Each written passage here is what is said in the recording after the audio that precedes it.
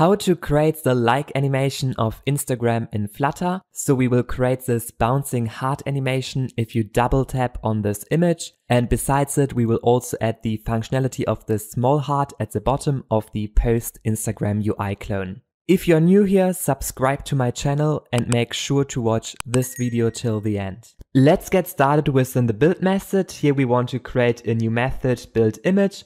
And inside of it, we want to create here a simple network image.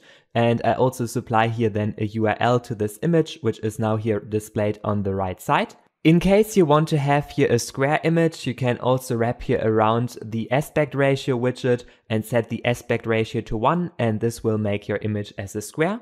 Next, we want to create this heart on top of our image, and therefore you can simply wrap here your image inside of a stack widget. And on top of your image, you can then simply put here an icon inside. So I put here the favorite icon inside, which is then here displayed on top of our image. Next, we want to interact with this image. Therefore, we simply wrap here around our stack widget a gesture detector, and then you can implement here this on double tap. So if we double tap here on this image, then we want to heart our image. And to start our heart animation, we want to add here two fields, the isLiked and the isHeartAnimating, and we simply want to set both of these fields initially to false in our state.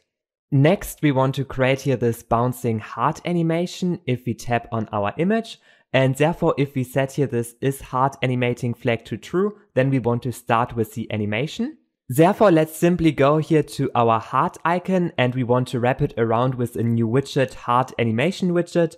And inside of this widget, we want to put then our Boolean field, which we have stored here at the top. And now we can simply create our heart animation. So let's create here this widget together and simply create here these three fields within your constructor. And now we want to create here within our state an animation controller, and we also want to initialize this animation controller within our init state method, and also make sure to supply here the single ticker provider state mixin within your state. And with this animation controller, we can now control here this heart at the right side. And we also want to define here how long our animation should last. So we simply take here some duration, and we simply want to take here the duration that was passed to this widget. So here we have passed some duration, and we simply want to take then these milliseconds and we want to divide it by 2. And lastly, you also need to create the dispose method to clean your animation controller after the use again up.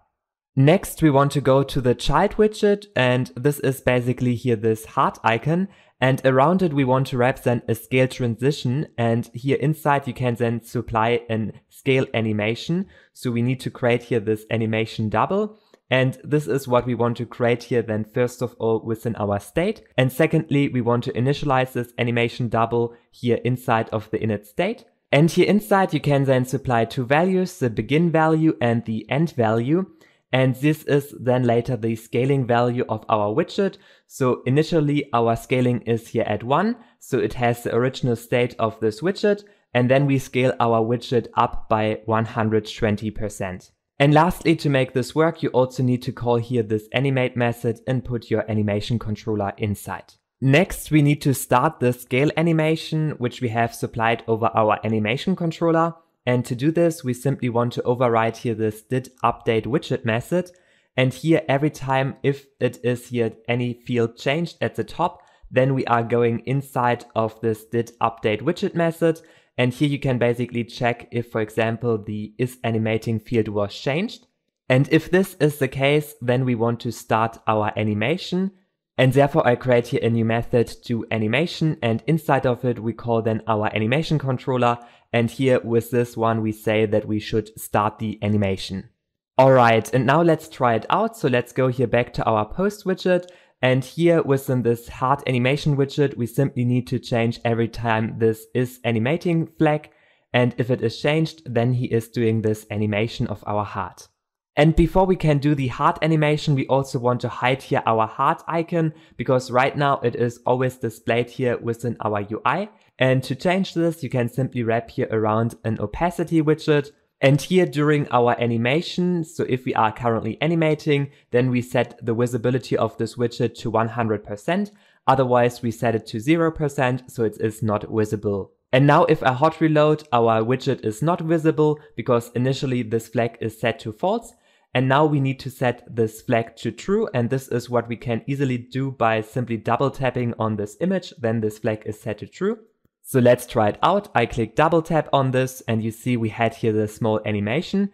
The only problem is now that he is not going again back, so this is also what we need to do. And therefore we simply go here to this heart animation widget, and here inside we want to call then a callback on end.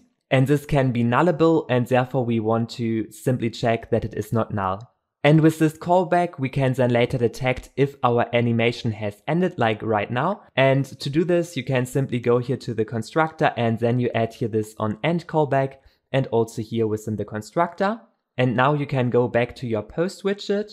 And here within this heart animation widget, we have now access to this onEnd callback, so we can listen to when this animation has ended.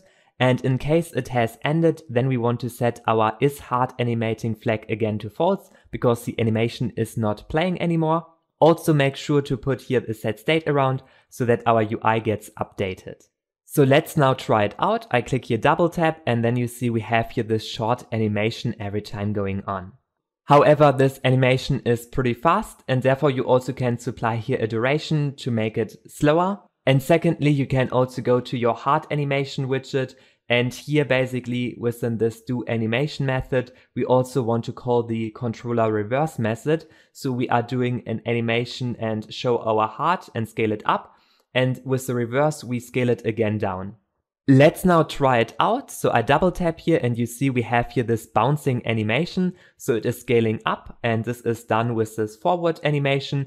And after it has scaled up, it will also go again down. So it goes to the original state with this reverse method.